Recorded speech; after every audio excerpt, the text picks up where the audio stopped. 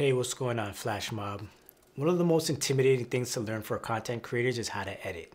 They don't know where to start, the programs are expensive, or everything just seems like a whole new world. In this video, we're going to run through a complete beginner's guide showing you everything you need to know to get started, some key features, and techniques to help you start cutting videos fast like a pro. If it's your first time here, welcome. My channel is all about helping you turn your passion into a paycheck whilst taking you along my filmmaking journey. If that's the kind of thing that you're into, make sure you go ahead and hit that subscribe button and turn on notifications so you don't miss any future videos. Everything we're going to talk about in this video will be available in the free version. So let's jump right into it.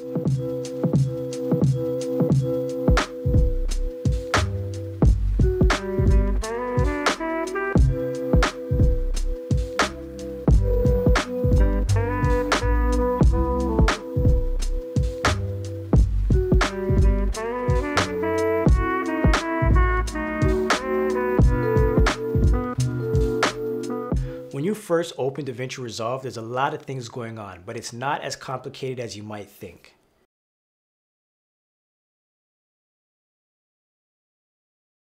The media page is a simple way to locate and import your media that you want to use in your project. It shows you only what you need to see and makes it easy to organize it. This page is pretty simple. All we really have is our folders and our drives for our computer over here. We have a previewer over here. And we have our media pool where we would put all of our clips once we import them into the project. And if you need to, you'll see your metadata over here as well. So let's import some media and see how this works. So these are some BTS from a shoot we did not too long ago that I want to make a little video from. All right, so this is all the footage. What I like to do right away is create a new bin. And I will name this let's actually name it the exact same thing, DEMGBTS. I'm going to take all those files that's from that folder and we're going to throw it into that one. And then I also have some footage from Sean Diamond. So let's add that in, and same deal, we're going to create a new folder.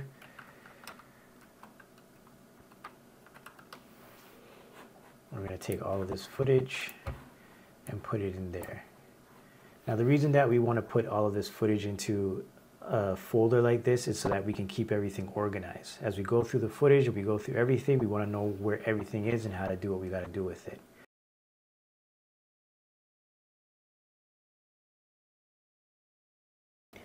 And then I'll just show you guys a couple of things here with the previewer.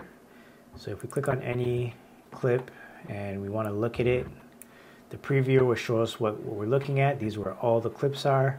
Here's where our metadata is, letting us know everything we need to know about that clip, and these are just the audio waveforms here. So great. Now that we have all of our media imported, we can move over to the cut page.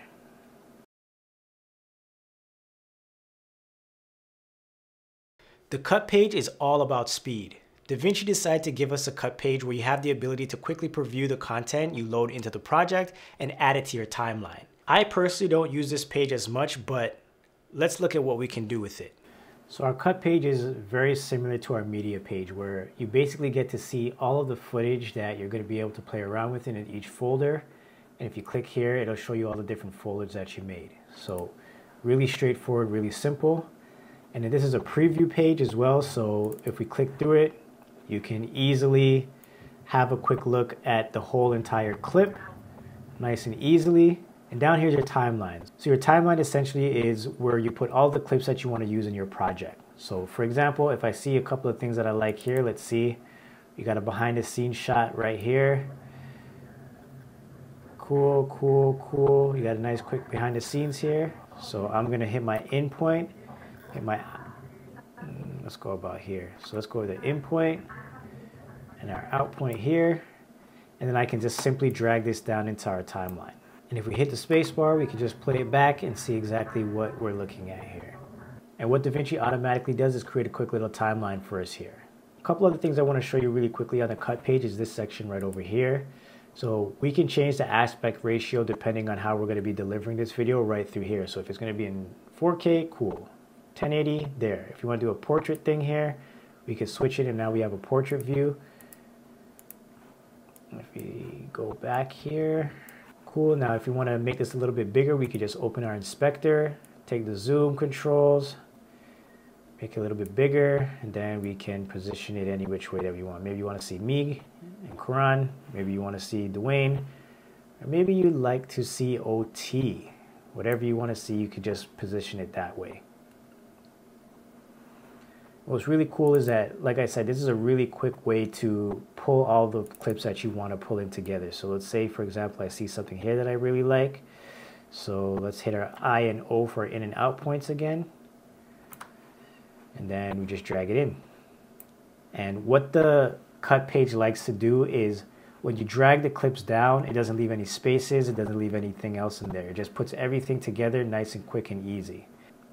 One last thing that I'll show you here on the cut page is right here you'll see your full timeline. So if we go to the beginning and we hit play, this is just basically showing you everything that we currently have on our timeline and the way that it's set up right now. And then let's say, for example, we want to add a clip over top of this, because this clip is kind of long, right? So pretty long clip. Let's say right here we want to stop it. We want to add a new clip of this. Let's get our behind the scenes shot of Kofi doing his thing, modeling. Boom. So let's say we now want to take this section and we want to put it over top here where this playhead is. What we'll do is we'll just hit one of these quick selection options, and we'll just pick this one because this is placed on top, and boom, it'll place the clip on top where we had the playhead, and then we go from there. And let's say we want to move this over a little bit. We just take it, drag it over, and now we don't have that clip that's just hanging off the end. Cool. So basically that's just to show you how it works. Obviously we're not really creating anything because we're just using random clips. It's just basically to show you how it works. I will do a full breakdown video of the cut page and how you use it in our Filmmaker Pro course. If the cut page was made for speed, the edit page is made for finesse. The way Davinci intended for us to use the program is to create our rough draft in the cut page and then add all the other elements in the edit page.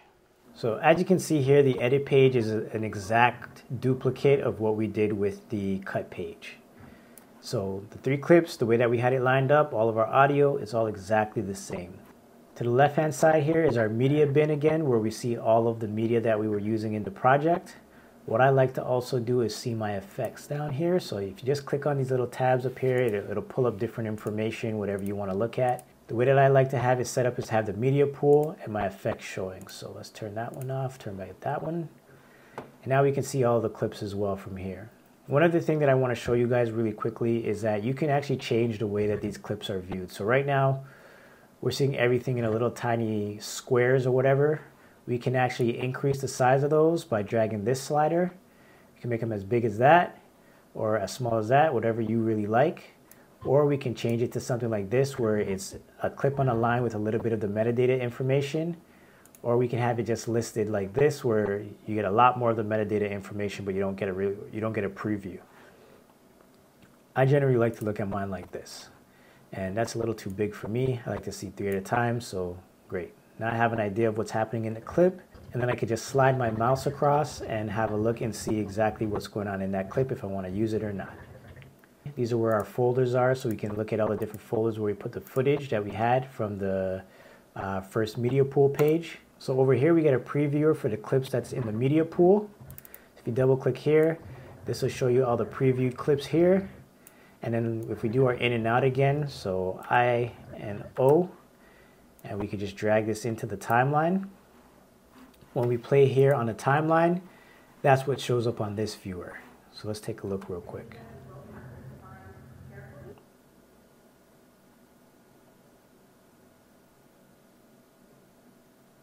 Cool. Now I always like to have my inspector showing. So right now it's not showing. I like to throw that on just so I can see what's going on. Oops, I meant to hit inspector. So again, I have my inspector over here with all my controls right there. And I also like to see my mixer. So you hit that, it brings up your little audio mixer thing just so you can see the levels and make sure that, you know, everything that you have going on down here is actually making sense. So in this case, I actually don't want any of her audio playing. So if I hold the Option key here and click and drag, I can select only the audio and then I can delete it. Cool. This is where your effects are. Like I said before, you got your video transitions, audio transitions, titles, whatever else you really want over here. One other thing that I'm going to show you on the edit page is your timeline previewer. So if you click on this thing, you can make your video track a little bit bigger so that you can see the clips a little more. And same thing with the audio track. So we don't actually have any audio in there. I guess we could just take a clip and just add some audio in. So take this, drag it in. So here's our little audio previewer. If we click on this again, we can make those audio previewers a little bit bigger. I like to kind of keep them both around the same size, so I'll go about here. And then I just like to see just a little bit of the video, so I'll go about there for that. So the other thing I want to show you guys really quickly is this little toolbar here. So these are your quick select options. So this is your selection mode. So you hit A to get to that really quickly, and all that really does is help you move the clips around wherever you want to move it. Your blade tool, you'll use this to cut your footage. So if I want to make a cut anywhere in the footage, I can just use the blade tool. And the quick key for that is B. And this is your snapping tool. So I'll show you guys how that works really quickly. So when it's off, and let's say I have my selection tool selected, it won't like magnet, it's like a magnet almost that kind of connects the two clips together. When it's not on, it won't do that. When it is on, you hit N to turn that on. You'll see those little things, and it kind of like, it just attaches it to the end of wherever the last clip is. And this is the link key. So right now, if we take a look at this clip, right now the video portion of it is selected, as well as all the audio options is selected. If we highlight that clip and we hit the link key, it separates them. So now everything is its own clip. If we wanted to relink them, just go back to the top here, hit that, and now they're all linked again. Everything below the playhead will be linked together again. And finally, these are your quick guides to look at your timeline. So if you hit this, this will show you the entire timeline in the viewer down here. You can zoom into your playhead with this one, or you can zoom out and see everything here. And then of course you can increase or decrease the size using this slider. But I like to use these when I want to quickly look at everything on the timeline or just see everything at the same time. I'll use these.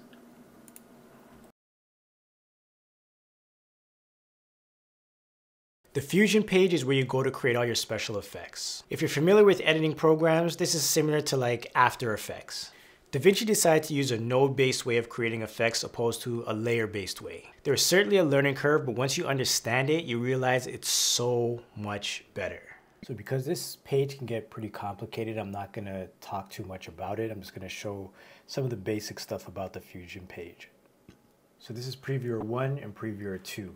So if you hit 1 and 2 on these previewers, it'll show you what's happening on that previewer.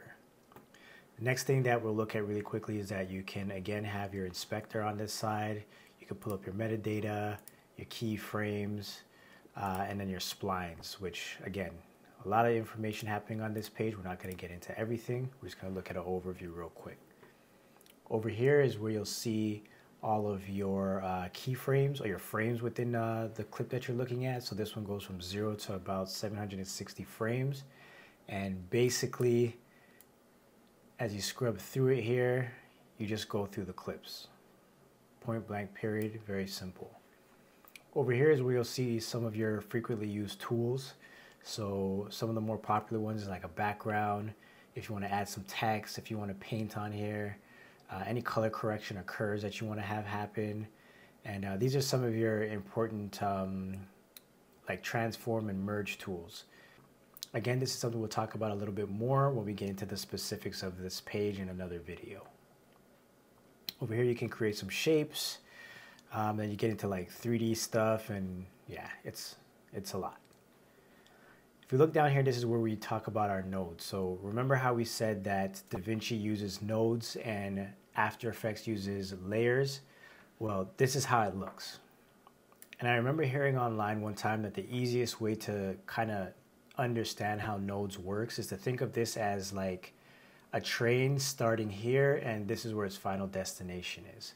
So this line here is the route that the train is taking. So whatever you start with here, if you add anything along the route, it'll be there at the end of the destination as well. So for example, let's use some text to kind of illustrate this. So add a text node, and we'll just say test information. So great. Now right now you can't see anything because it's not connected to the route at all. It didn't get on the train basically. And if we hit number 2 on here, we'll see the information, the test information is written here. But you can't see anything because, like I said, it's not on the route yet. The way for us to get this train on the route is by adding a merge layer. So the way that you do that is if you go up here, you'll see, where is it here? This one, I think. Yeah, let's click over here. And then now we have a merge layer here, which is cool. What we got to do now is to connect this text layer to our merge layer. So we just grab the little N and we just put it on there. If you didn't see that, just grab an N and you just drag it over here. And now the merge layer is connected to the text layer. And now we got to put that text layer on the route with the train. So the way to do that is to just highlight both of these here. And if you hold shift and drag it down over here, this is going to essentially get the text layer on the train on its way to the final destination. So once we do that, I don't know why it disconnected, but let's just reconnect those. So now you'll see the test information text is now on the route before the train reaches the final destination. So yeah, that's really as basic as it gets for the Fusion page. Like I said, you can do so much in here. If you actually hit the shift and space bar, you can see some of the additional tools that you can use on the node on the Fusion page, and you can pretty much do anything you want here. This is something that I'm learning more and more every day. So as I learn more and I can teach it to you guys, I'm going to be making videos specific to the Fusion page in the future. So you guys stay tuned for that. So this section right here is the reason why I decided to try Davinci in the first place. I want to start coloring my videos in a more professional way and use the same tools industry leaders were using. There is no other video editing program currently available that gives you this much control over coloring your videos. So this is the color page. Now a lot goes down on this page, but we're going to go through it slowly so that you guys can understand what type of power we're working with here.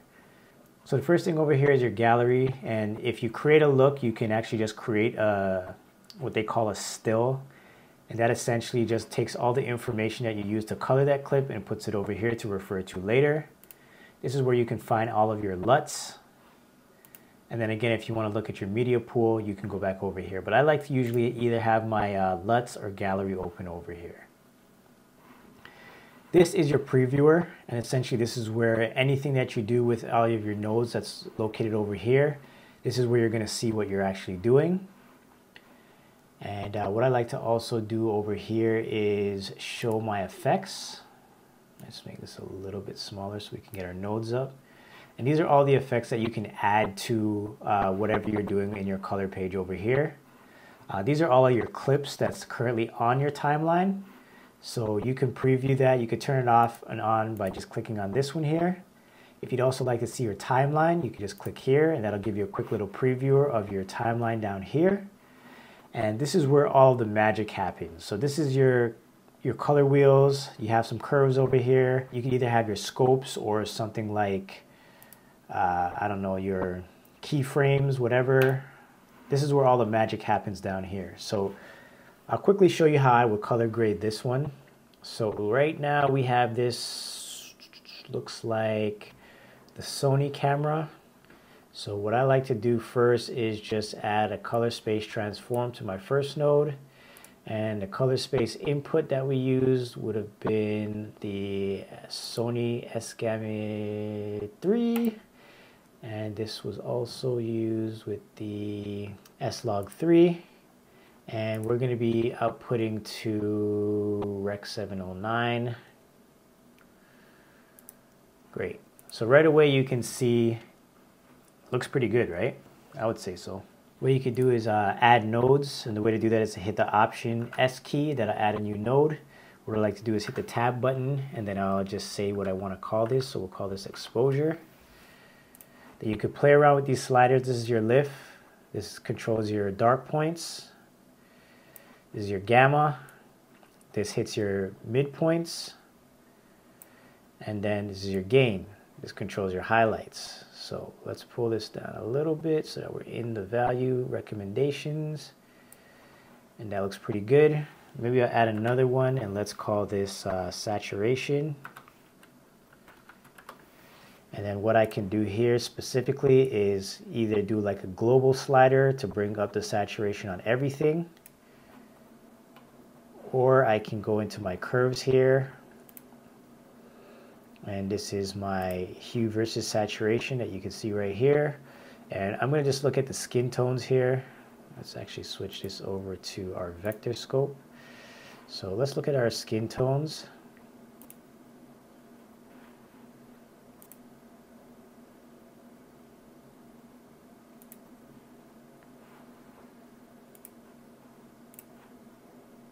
So we can see, and let's actually also turn on our skin tone indicators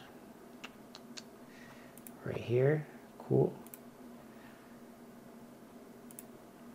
So that line just shows us where our skin tone should be. And if we move our mouse around it here, we can actually see that our skin tones are pretty much dead on.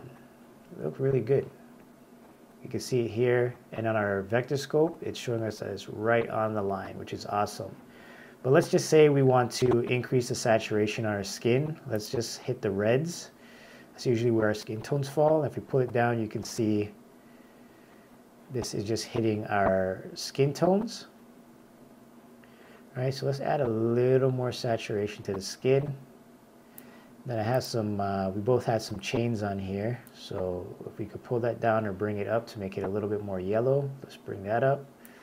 If you want to move up the red on his shirt as well, so you see that design on his shirt, we can bring up the saturation like that, or we can bring it down like that. I'm actually going to bring it down a little bit because it's a little too dominant in the shot. Cool. And then let's just say, for example, if the skin tones were off, we'll come back here. So we have it perfect right now. Let's keep an eye on our vector scope here. If we start messing with this, you can see that skin tone starts falling off that line and going like kind of weird, and it's reflected in our skin tones, right? So if you want to get that back on the line, right about there looks perfect. And then what we can do is just take that color grade that we actually did there and copy it over to the other clips that we might want to work on as well. So let's hit this one, and then what I can do is right click on this. So I'll select the clip that I want to bring the grade over to, then I'll right click on the grade on the clip that I want to select the grade from, and I'll hit apply grade, and that'll bring the same exact information from this clip over to this one. Now we can see in this one that it is definitely a lot more exposed than the other one. So what we can do is go back over to our exposure node, and we can start messing with our lift, gamma, and gain again. And I'll also just go back over to our regular curves here, and I'm also going to make a little bit of an S curve here as well. So let's bring those darks down. Let's go back over to our parade. So you can see here we have a little bit more space that we could play around with darks here. We'll leave that for a second. And it looks like our highlights are completely clipped. So what we can do is just bring that down a bit right there. And then again, we'll start messing with our lift, gamma, and gain. So we'll bring that down a bit. We'll also bring down our midtones. Get that a little bit more under control, and then we'll mess with our gain just a little bit.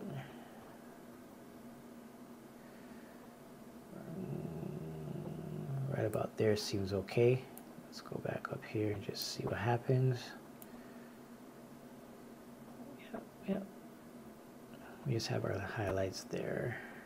Now there are going to be some parts of this that are blown out, so you can see on the wall here, the window, there's just no information left just because that's how we filmed it and it's too bright. So all of these things that you can see on the on the parade here, you can see that it's all completely blown out. If we go over to our waveform, again, we can see all the blown out areas are going to be these areas here.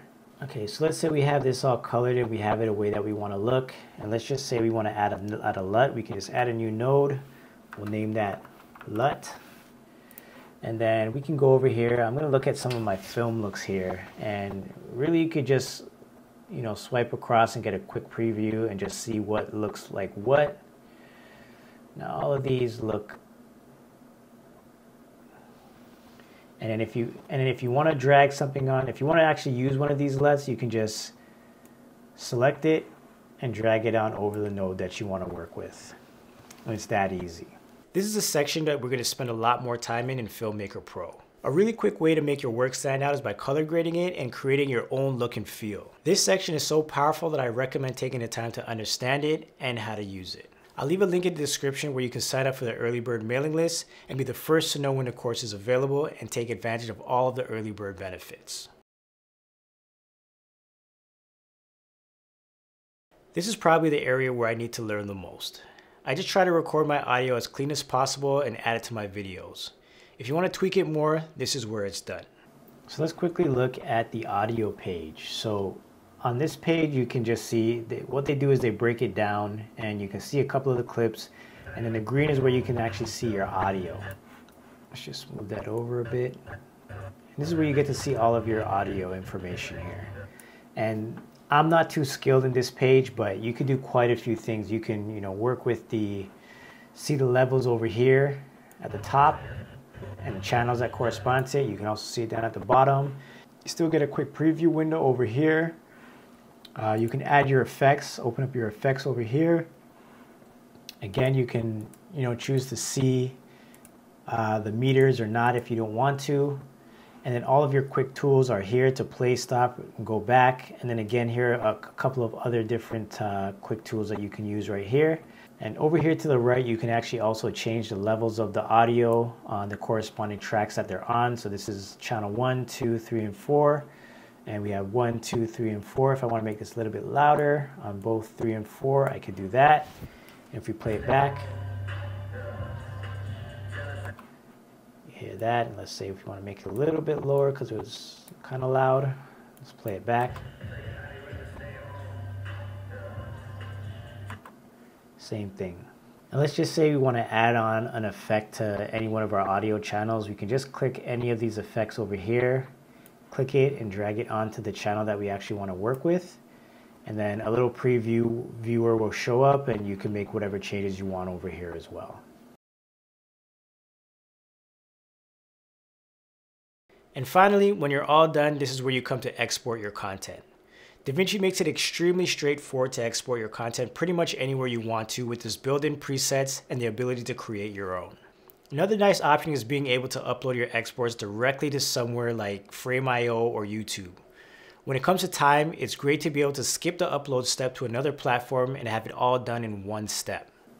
And this is our export page. I love this page because it really simplifies the whole thing for you. Again, you get a previewer here, you get your timeline over here, you get to see all your clips that you are using here, and then this is your presets, so you can create your own presets or you can use what Davinci already has in the top bar over here.